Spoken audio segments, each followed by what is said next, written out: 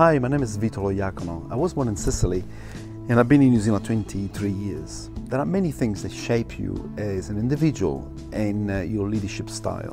What is the culture, your culture, with the customs and behaviors of the place where you're born and you lived in? The second part is your experience, the way you've been treated as an individual, as a leader, or the way you've been led. But the third most important part is your values.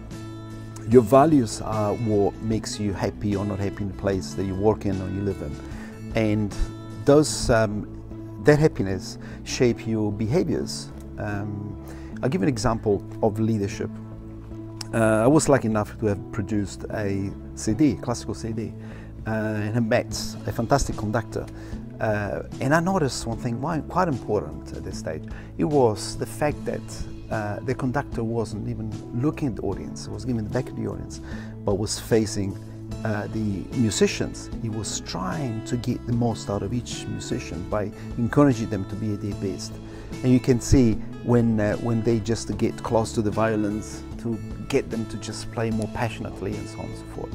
I'd like to share my experience with you of leadership and my journey through, from Sicily to New Zealand. I hope you can make it. 24th of July. I'll see you there.